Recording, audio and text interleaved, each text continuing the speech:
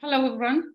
I would like to extend a particularly warm welcome to the teachers from two countries. I mean, it's nice to see that there are so many of you with me today, but in particular, I want to welcome teachers from Poland, where I come from, and Romania, where I currently live. And well, without further ado, so that I do not prolong that too much, let me start. There are two main questions that I have, that I set for today. The first one is, what do our brains do? Or more importantly, what do our students' brains do when learning? And that's basically, the main theme for today. And I think answering this question is going to take up the majority of that session, of that presentation. And then I'm going to end very briefly with a comment why it actually matters, right? Why should we bother in the first place to somehow cater for the needs of our students? And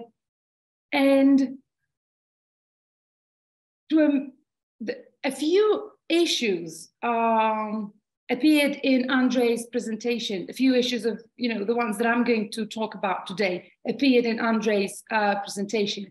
He did mention such topics as relevance and attention and socializing while learning. And I'm going to, I would say, explore on that a little bit, but while the previous session was very much, philosophical and general,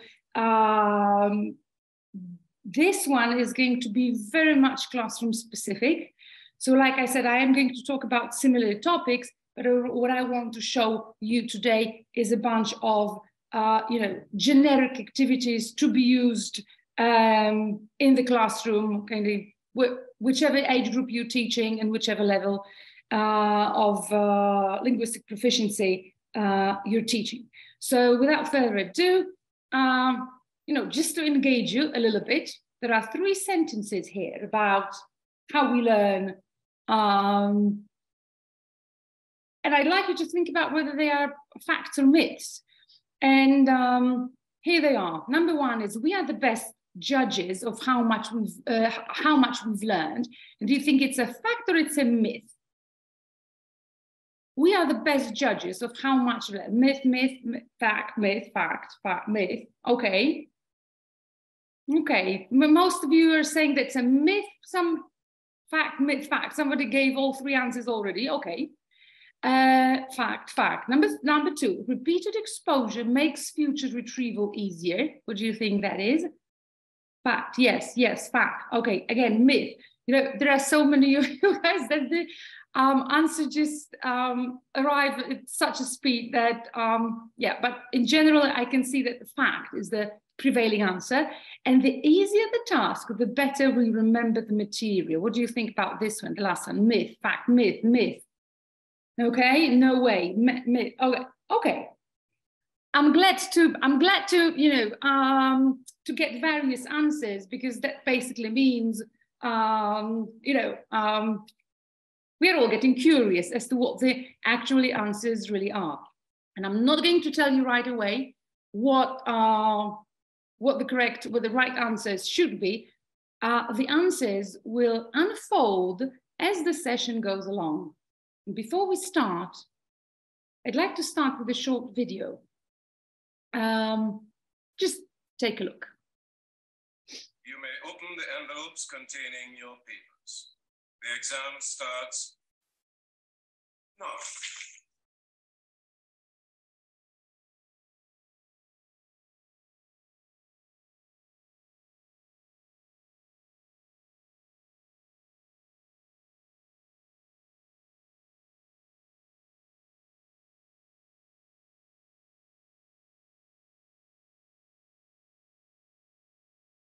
Okay, now, 2 questions.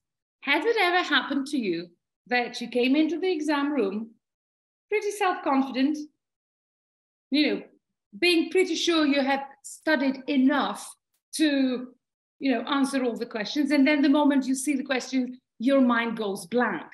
Of course it did. Did somebody write never? Yes, sure, yeah, of course. Another thing, has it ever happened to you that, you distribute the mark tests to your students, so like a different situation, not you as a learner, now you as a teacher, you distribute the tests marked, and the students who are dissatisfied with the mark say, but I was learning, miss, I was really learning. I spent like 2 days learning and studying. Has that ever happened to you? Of course, always, exactly. Now, let me tell you what happens here in all of these situations. The students who say that, but miss, I was really learning it, and you being unable to recall or retrieve any kind of facts in an exam, or Mr. Bean here, they all have one thing in common. In the studying process, there was nothing or no one to verify whether you have actually learned something or not. What you ended up with is a phenomenon called the illusion of mastery or false fluency. Let me tell you what happens here. Very often, the way we learn, that's the way I used to learn almost my entire life, really, unfortunately. Also, this is the way students learn. We kind of read and reread the notes. We read the notes once and then again, and one more time and one more time. And by the time we read our notes for the third, fourth time, our brains begin to recognize what is there on the page. So, you start with, take studying vocabulary for a test, learning, a vocabulary list kind of by heart. By the time you read this vocabulary list for the fourth time, your brain says, this, I know this. Oh, okay, I know this and I know this, because your brain begins to recognize what is on that page, and not because you have successfully learned it. Because, my dear, the amount of study time is not the measure of mastery. It's not about, but miss, I was learning for 2 afternoons, or I was studying for 4 hours last night. It doesn't really matter. You might have been studying, for 10 hours, still without any success. Okay? So, come once again, are we the best judges of how much we've learned? Let me look at the chat box. Of course not, right? Of course not. In fact, we get very easily tricked by our kind of brains, by that illusion of mastery. We may think that we already know it, but in fact, we recognize the information, but we are not able to retrieve the facts, or recall words, phrases at a particular point in time. Okay, then. Changing the subject slightly, tell me, where's the fire extinguisher in your workplace? Whether you work, at a university, in an office, in the school. Have you got any idea where the fire extinguisher is? Corridor, exit area. Don't remember. Nope, of course no. No, corridor. Everybody says corridor, but would you be by the door? Okay. Hall somewhere. Okay, let me tell you this. By the door at the university. This is a very nice answer. Somewhere at the university. That's pretty sure. That's pretty honest, and it's 100% true. Now let me tell you this. I didn't realize where the fire extinguisher was until we had a fire drill, and the guy who was running, the safety kind of presentational safety workshop asked us exactly the same question, and no one in the room could actually answer, right? Well, it turned out that I was passing that fire extinguisher several times a day. Kind of every time I was going out of my office and then back into the office, I had to walk past the fire extinguisher. The problem is no one I never paid attention to it. I didn't bother, okay? And without paying attention, right? Without, acknowledging certain facts, without some active involvement and engagement, the brain, or my mind, I didn't even acknowledge the fact. So is repeated exposure enough to be able to retrieve some facts and knowledge in the future? Of course, no, right? The repeated exposure is the exposure alone is not enough. There has to be something more. And we're going to get back to that more in a moment. Okay, and now one more point that I'd like to make is the following. You've got 3 different tasks and 3 different instructions here. Which of them is the most difficult? Oh, can you rank them from the easiest to the most difficult, please? What would be the order? You can type it, you can just think about it. What is 3 to 1, 3 to 1, 2, 3, okay. Again, most of the answers are the same. And they are as follows, right? The easiest will be read the text and circle the correct words. Why is it the easiest? Because the options are there, they are given. All the learner needs to do is choose. Then complete the gaps in sentences with the correct words. You know, kind of, you have to figure out the meaning and recall or retrieve the form, which makes, but the context is there, right? All you need to do is figure out the meaning that you need and recall or retrieve the form. Now in the last one, this is a completely different story, because what you really need to do is come up with a context on your own, okay? The processing demand behind this particular activity is incomparable to the other 2. And the way I see it, the words or vocabulary, any vocabulary items that we are trying to teach, once they are used in the story created by the learner, they will be the most memorable, because this is where the biggest workout or the biggest challenge for the brain is, right? In other words, extra effort or a challenge for the brain, some kind of workout, putting effort into the task leads to deeper storage and deeper storage and retrieval strengths. In other words, this is the activity which actually helps you remember the language that you are learning. Or in other words, this is the activity that helps your learners remember the language that they are learning. Now, let me show you an example. This is from a course book that I once wrote several years ago, really. And it combines different activities, you know, putting the words into categories. There's some reading, there's students have to read a short text and circle the correct words. And then at the end of the page, there's like a tiny little tasks which ask students to create a text using the words from the lesson. I'm showing this to you for a particular reason, because usually this is the task that gets to be omitted when you're running out of time during a lesson. You know, it's usually the last one on the page, especially that it's so short and tiny that, you know, we have a tendency to skip. Well, not always, but, you know, in terms of time management, it's, I think, it's an easy decision to be taken, you know, on the spot, impromptu, so to speak. Yet this is the task, the way I see it, that carries the biggest processing demand, and hence will make students remember the material from this lesson the best, because it makes them think the hardest.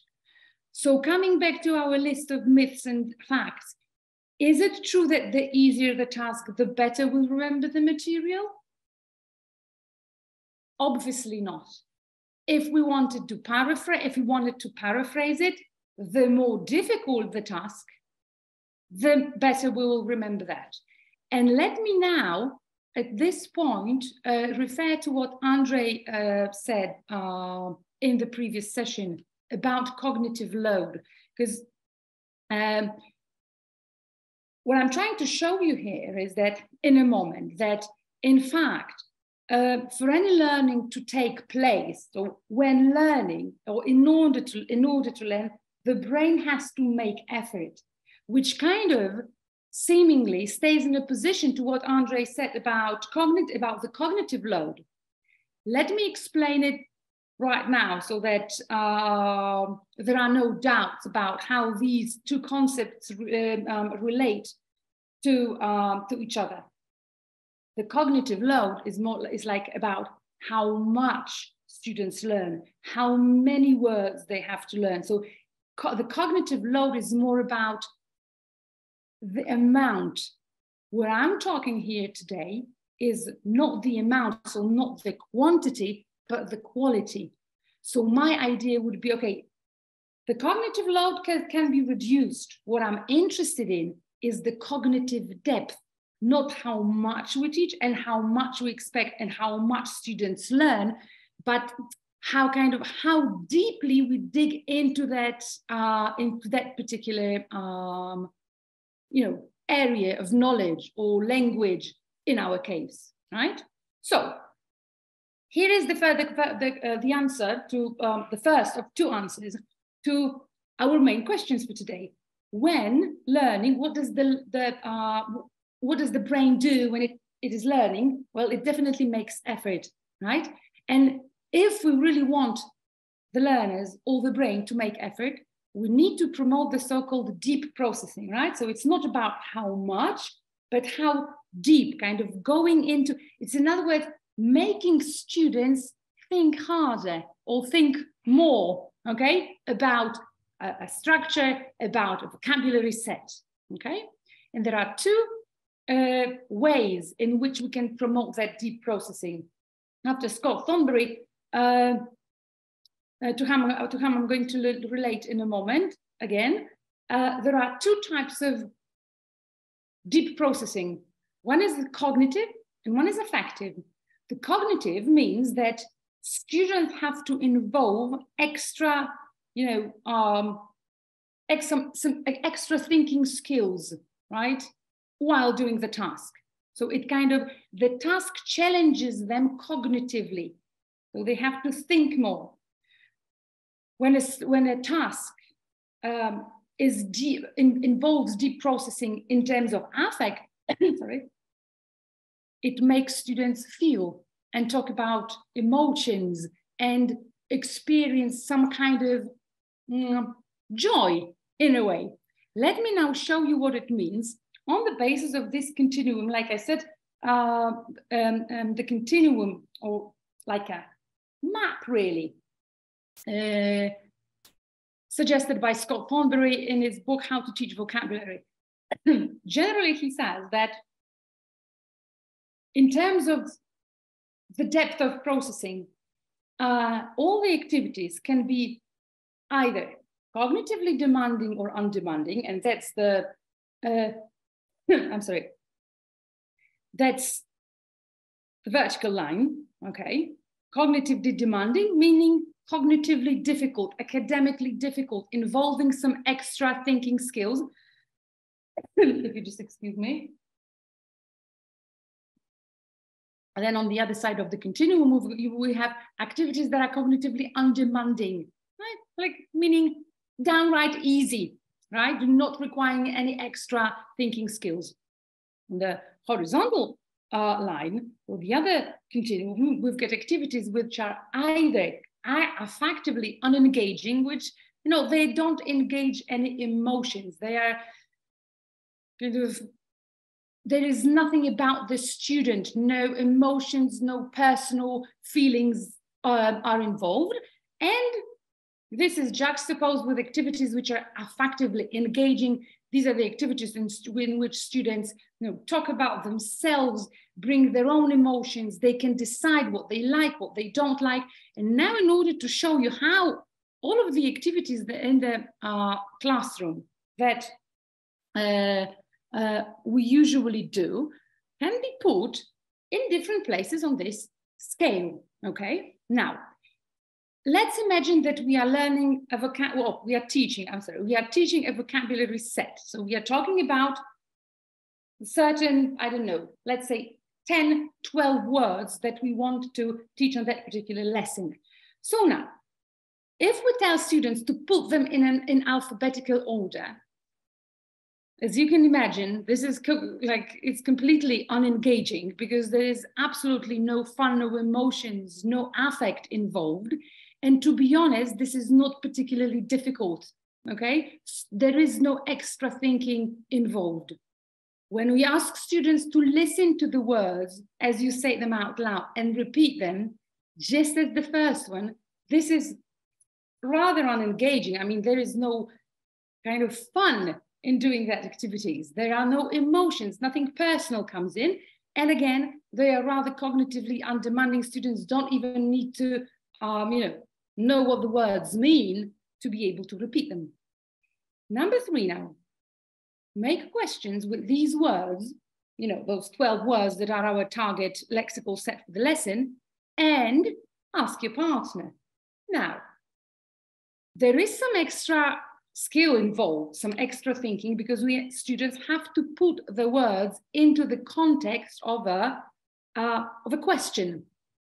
However, it's just, we just ask the questions. There is no, interaction involved. So no affect will be, involved in this activity. Now, number 5, number 4, put the words on a scale from I like the most to I hate. And this is when students can start talking about their own feelings. Let's say that the 12 vocabulary items are food related.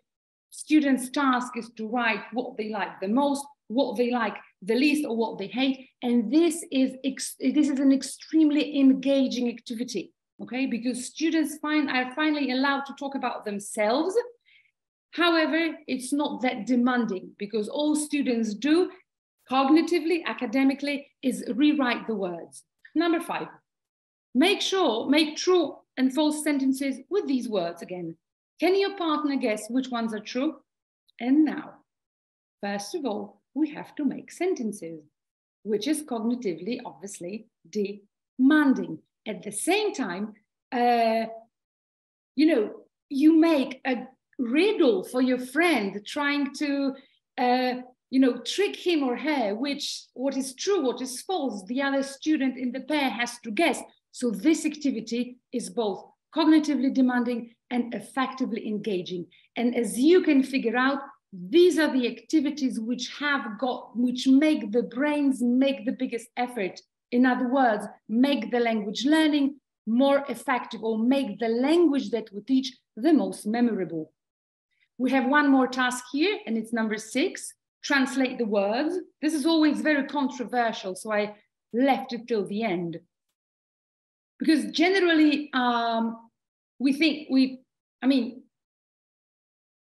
translation is difficult, but as in translating sentences. Translation as a form of, introducing or practicing a vocabulary set is not only unengaging, but also undemanding. I'm talking about translating kind of word for word in the lexical set that we are currently introducing. Then the task is undemanding. So like I said, what we are aiming at in the language classroom are the activities that are both engaging and demanding. So the one thing, one way of making students' brains make effort, okay? Another way is to engage them in activities which make students think more or think harder. Let me show you how that works. One of my favorite activities in general. This is the kind of vocabulary set that we are working on, and so basically 10, 11-year-olds, I would say, and an activity that everybody knows pretty well, that is the odd one out, right?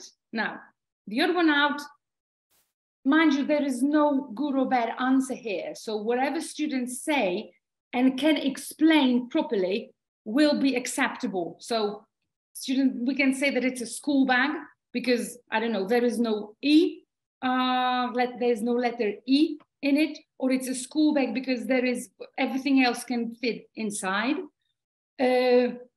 or it's a pencil case because that's the only one with 2 words.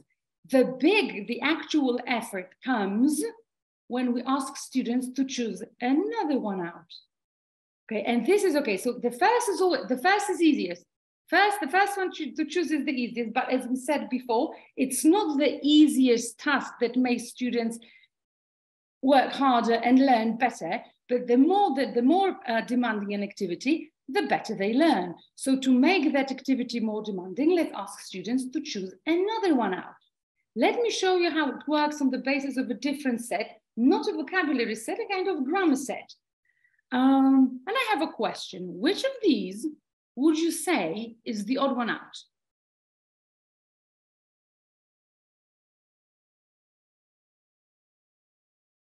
Couldn't, won't, doesn't. That's very interesting because I'm pretty sure that each and every one of you can actually, explain that. I chose a different one. For me, the odd one out is can't, because that's the only one that is spelled together as one word. And now the next question is, so what is another one out? To be honest, I would use isn't, because won't, couldn't, and doesn't are followed by a verb in its basic form. Isn't is followed by either a different part of speech, or we need a different form of a verb. Okay, that's my explanation. Again, if students can do something else, this is fine. See, the answers that you're typing, are completely, everybody's typing in something different. So, but again, it doesn't really matter what students do. What matters is, first of all, we make them think twice, which means that we make them think harder. And also the most important thing in this task is that students are able to explain. So this is the effort. This is the cognitive, the extra processing demand that we can ask students to, that we can give to our students. Another way of making students make extra effort is elaboration. That is, we can ask students to explain it, whatever it is, to somebody else. And this is a great idea for pair work. Look at this. Let's say that you work with, model verbs grammar. This is a grammar lesson, okay?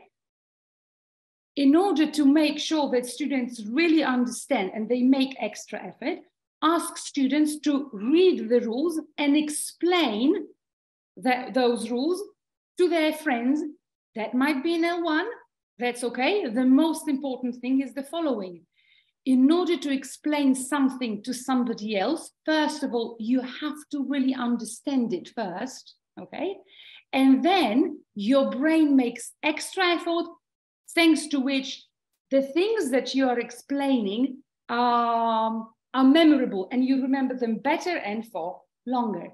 By the way, and this is like a kind of a digression really, one of the best ways to make our brains make effort is to study in pairs or in groups. I'm not sure if you did that during your studies. To be honest, I didn't, because I always thought that, I would be better off just on my own in silence and so on. But if you study with somebody else, there are 2 extra benefits. First of all, your brain makes effort because you, at least occasionally, have to explain what you're studying, whatever you're studying, to your friend, okay? If he doesn't understand, or when you want to, go over the material, you have to say what you've just read in your own words. And secondly, you've got a person to quiz you on whatever you're learning. In other words, you don't have to be the judge of how much you've learned, because you've got somebody else. And if you remember from the beginning of that session, we are not the best judges of how much we've learned, right? So there's a judge for us to verify if we have actually learned something or not. So when learning, we already said that the brain has to make effort. There is one more, I would say, caveat enter here. Let me just look at the clock. the brain is very selfish when learning. In other words, if we don't convince the brain that it is worth making effort, it won't. Okay. One of the scientists and researchers in the field of neurodidactics, Dr. Jasińska, once wrote that, you come to the classroom with 20 students and you have basically 5 minutes to convince 20 different brains that what you're about to teach and what they are about to learn is actually worth making effort. So what do we know? What do we do to show our learners an immediate benefit? Let me show you how important this immediate personal benefit actually is. I can easily imagine an 11-year-old boy, a fan of football, who will easily, remember all the Premier League tables by heart and compare them like season to season. But when he is expected to learn a list of irregular verbs by heart, this is when the problems begin. Why? Because irregular verbs are rather meaningless and there is no personal benefit. And there's nothing in the irregular verbs list that an 11-year-old might find interesting about, as opposed to obviously football and statistics. So now, what is it that makes words or a word or vocabulary item or the language that we learn in general more memorable? I would say there are 3 elements. The language, right, has to be meaningful, or the task has to be meaningful, emotional, and personal.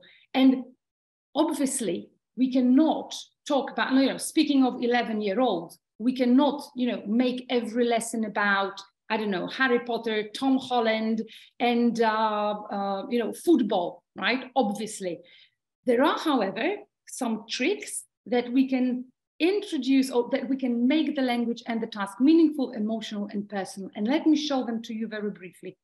The first one, obviously, to show students immediate relevance, the relevance that Andrei talked about in the previous session. If we introduce a set of everyday activities, ask students to put those activities in the order with the times that they in which they do it in their personal lives. We kind of show students immediately that, the language they are learning is not just for tests and exams, but actually for everyday communication. Another example, look here. If one of the sets that you're introducing is fill in a form, right? Why not asking students, have you ever filled in a form? Right? And the student who uses this in communication, trying to communicate something about himself or herself, will definitely remember that particular vocabulary item for longer and better. Okay.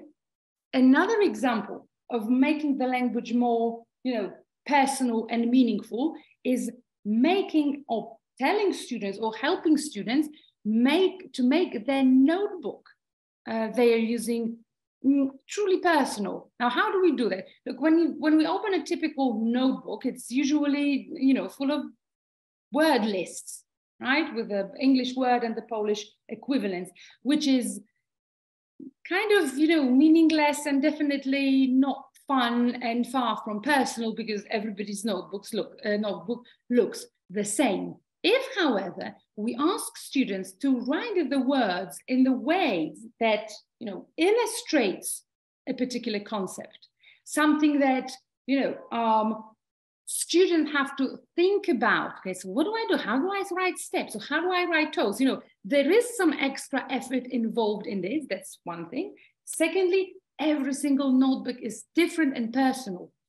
Let me show you other examples. You don't need to have particular drawing skills to do that. Look, the straight hair, can you see the mouth?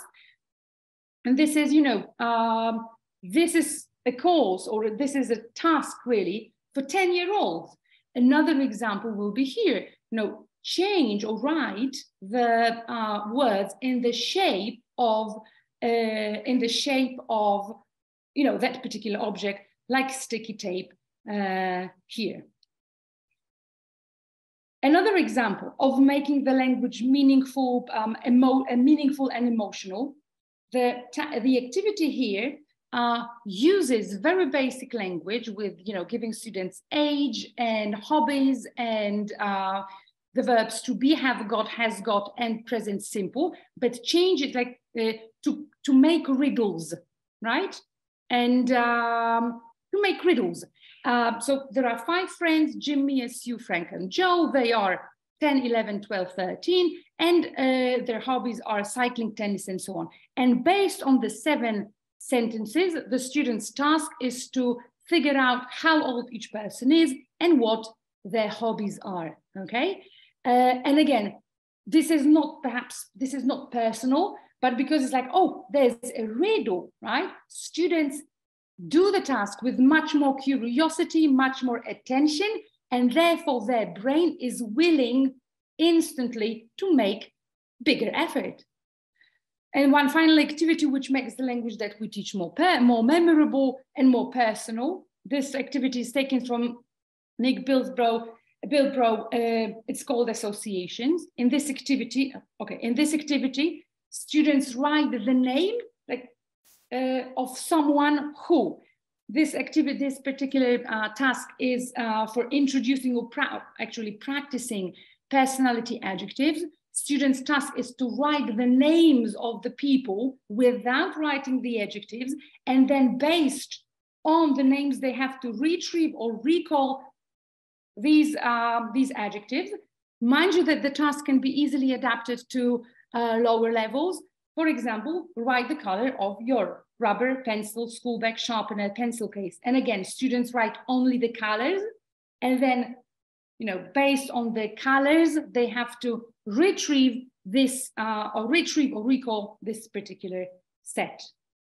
Okay, so this is it basically. We talked about what our brain does when learning. It makes effort and it is very selfish in that effort, right? And now the final question, why it matters. And very briefly, in order to, tell you why it matters, let me just quote Spitzer here.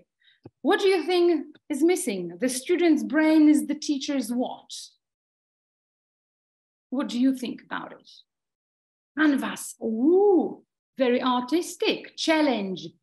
Playground, it's the second actually time today that I've had this session and somebody also wrote that. And it's almost what I had in mind, Spitzer had in mind. Student's brain is the teacher's workplace. So I guess this answered the question why it actually matters, because at the end of the day, it is our job and this is where we kind of work. And this is it for me for today. Thank you very much for your attention and sorry for being doing it for a little bit longer than I was supposed to. No problem. You're doing it like a naughty child. You just went like a naughty student for a second. Yeah, because I like to keep, my time management proper. No worries at all. Thanks a lot, Karolina. What an amazing session. Really, really helpful. Really, a really grounded session. Really helpful session. Thank you. Any questions? Yeah. So we've had quite a few questions. So one question that stood out to me actually is, it's an obvious question from what you were saying. So the overall message that I've gleaned from your talk, one of several, but the main message for me was challenge your students, don't make it too easy, make sure their brain is working for that learning, for that piece of, for that memory to be built, right? And with that comes the obvious question of, you can't push them too hard, right? You push a car too hard and it will break. You push anything too hard and it breaks. Not saying the student's brain's going to break, but they're going to maybe give up. They're going to stop, or their motivation's going to stop, or they maybe feel they can't do it anymore because they've tried too hard. What's your response to that? I think that pushing too hard is about expectations. With these ideas, the expectations of the teacher do not really go up at all. The expectations are exactly the same. With making students' brains make effort, I'm actually helping my learners to, deal with what they are supposed to learn. So it's not that pushing, the way I understand pushing too hard or pushing students will be to raise expectations, to give students more. All of these, or the idea of brain-friendly teaching is about helping learners to deal with the language that they have to deal, right? I'm not kind of expanding my expectations, I'm just channeling them and putting them in the right direction. I'm not sure if that answers your question. Yeah, no, it does. Yeah, thanks, it does. So I'm aware that we've run over, and I don't want to take people's time. I don't want them to feel they need to stay here, but when they've got teachers are busy, you know more than anyone, Karolina. So we're going to call it a day there, I think. Okay. So just wanted to say again, thank you so much. You've still got another session today, and you're in Romania, right? So that's like a midnight session for you tonight, isn't it? It will be a midnight session, true. So thank you for delivering it, and I think let's give you a bit of a break. And Bye-bye. We'll see you later. Thank you. Thanks, everyone.